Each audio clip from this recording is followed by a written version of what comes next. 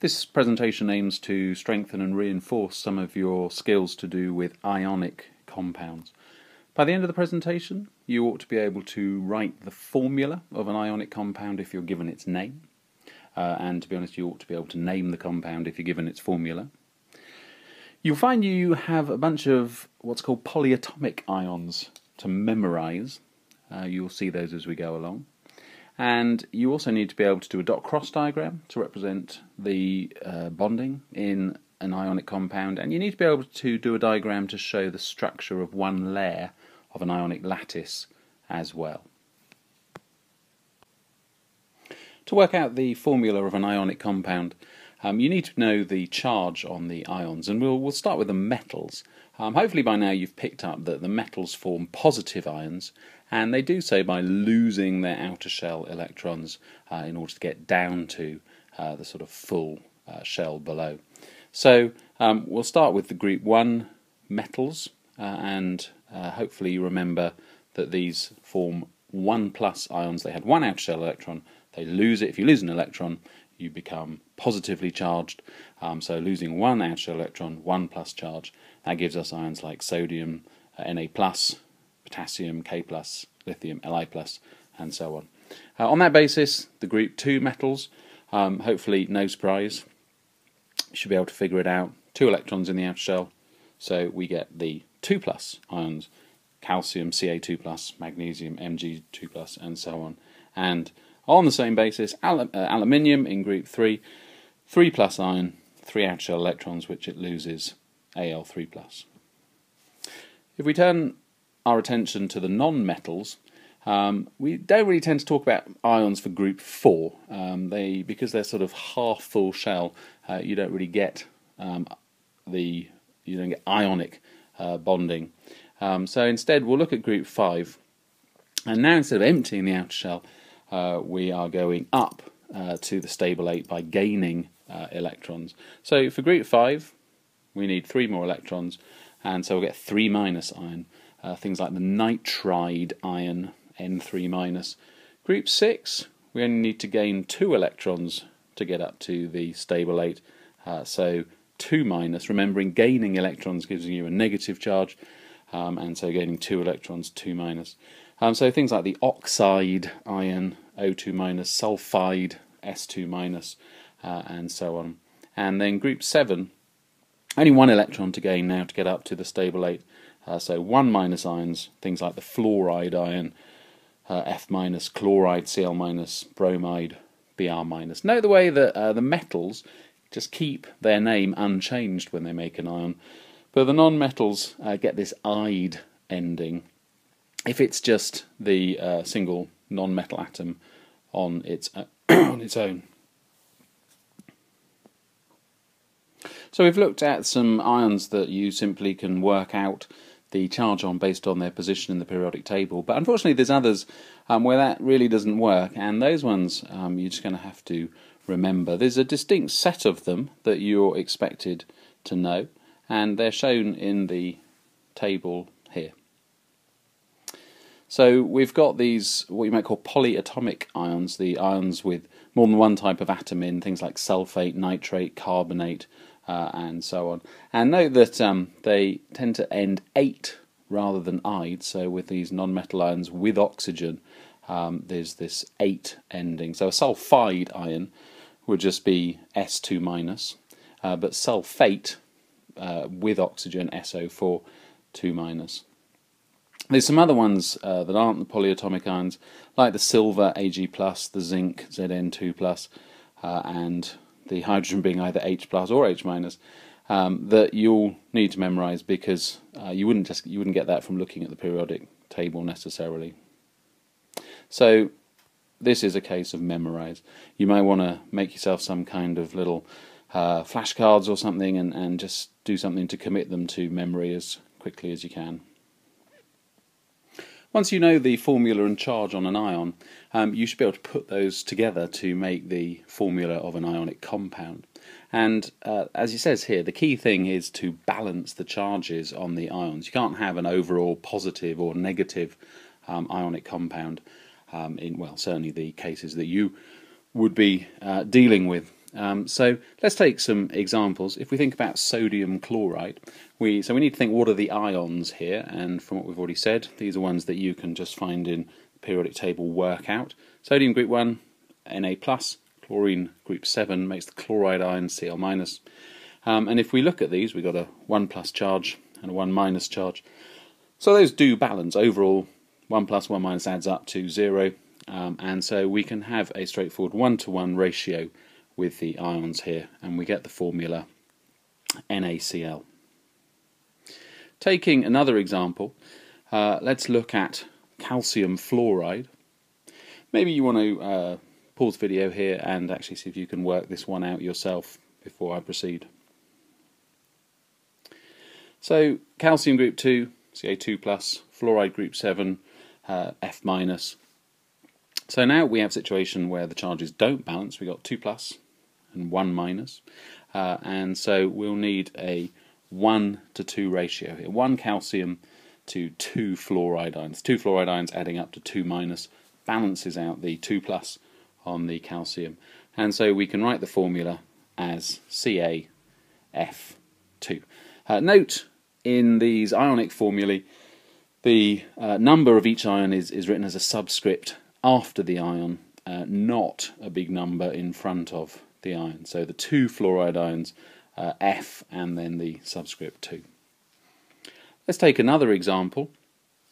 Sodium carbonate. This is using one of our polyatomic ions that you need to have memorized, the carbonate ion. Again, pause the video, see if you can work out the formula of this one for yourself. So the ions here, Na+, and the carbonate CO3 with the 2- charge.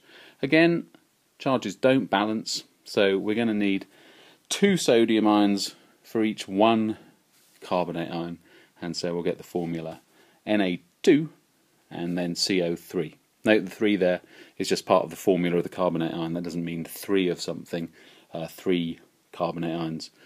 That's just 1 carbonate ion. Another example, magnesium nitrate. Again, pause the video, see if you can figure it out for yourself. So you should have got these ions, the Mg2+, NO3-. So we've got, again, this not unbalanced situation, a 2+ charge, a 1- charge. So ratio here will be 1 magnesium ion for 2 nitrate ions. And so when we come to write the formula here, we're going to see brackets for the first time, in order to write the 2 nitrate ions in a way that isn't confusing. We'll put brackets around the NO3 and the 2 outside that, just to show that there's 2 of these whole nitrate ions. A final point to make with the formula of ionic compounds is that you sometimes get these what are called hydrated compounds, which the formula looks a bit funny. Here's an example. This is hydrated copper sulfate. And so you get a normal sort of looking ionic formula, the copper sulfate CuSO4, but then this dot 5H2O. What this means is that there's 5 water molecules included in the structure for each copper ion. So the water molecules are literally sort of dragged into the ionic lattice with the copper ions when the crystals form.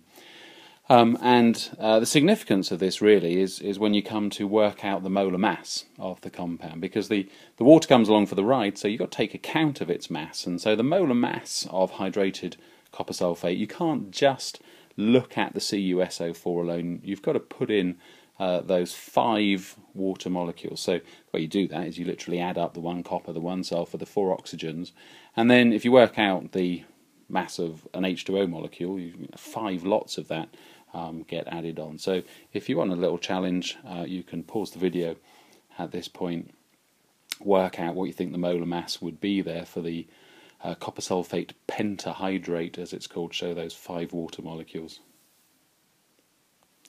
And depending on what periodic table you used, you might come up with just slightly different value, but round about the 250 mark for the molar mass there. Another key skill for ionic compounds is to do the dot-cross diagram, and here there's a very distinct method of doing this, and the big risk is that you get this confused with covalent dot-cross diagrams showing sharing of electrons. So do make sure you think, when you're asked to do a dot cross diagram, look at the formula of the substance.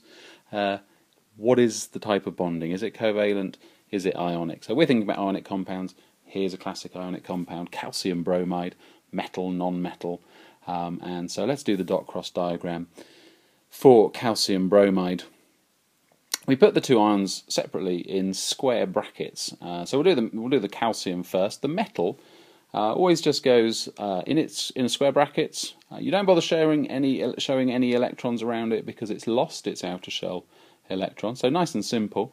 And then outside the square brackets, top right as a superscript, you put the charge on the ion. So calcium, group 2 element, 2 outer shell electrons which it's lost to make the ion, so 2+ charge.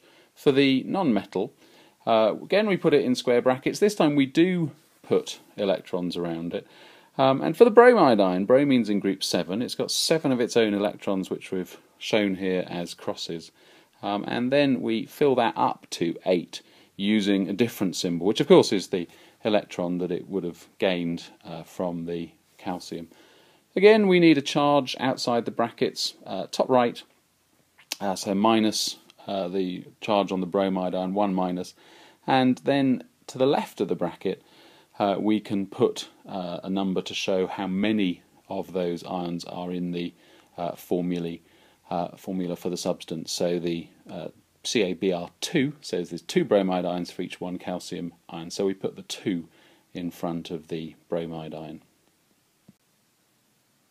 Here's one for you then. Pause the video at this point and see if you can figure out the dot cross diagram for potassium oxide. Hopefully you came up with the formula K2O based on potassium being a K+ ion, a group 1 element, and the oxide being O2- because oxygen's in group 6. And that would then give us this dot cross diagram. This time we need 2 of the potassium ions for each 1 of the oxide ions, so there's a 2 to the left of the potassium ion. And again, the potassium without any electrons around it, having lost its outer shell electrons, 1+ charge superscript on the right. The oxygen has 6 of its own electrons, shown as crosses here. Wouldn't matter if it was the crosses or the dots with the oxygen's electrons being from group 6, and then 2 more to make it up to 8, shown as dots, and the 2- charge superscripted at the right. Finally, for the ionic compounds, you need to be able to draw a diagram to show 1 layer of the lattice structure that the solid ionic compound has with the ions packed together. And this, you only need to be able to do this for compounds with a 1-to-1 ratio, otherwise it's rather more complicated. So let's look at exactly how you do this, taking as an example the compound strontium oxide. So we need to draw this regular rows and columns of alternating negative and positive ions. And you always, when you do this, you always draw the negative ions as larger and the positive ions as smaller. And then we need labels for this. So with the positive and the negative ion, we can just put on something very clearly to show exactly what that ion is. So not just saying that it's an oxide ion and a strontium ion, but actually just showing the symbol and the charge, O2- for the negative ion and Sr2+ for the positive ion. The only other question about this really is how much lattice do you need to draw? And the key thing is that you draw at least 1 negative ion, like the one with the arrow to it here, where you can clearly see 4 positive ions arranged around it. And within the structure again you draw at least 1 positive ion, like the one with the arrow to it, where there's 4 negative ions around it. Of course, in reality, this is just 1 layer of the structure, so there is actually 6 of the opposite charge ion around each ion, because there'll be 1 front and back, as well as the ones drawn above, below, to the left and to the right that you see here.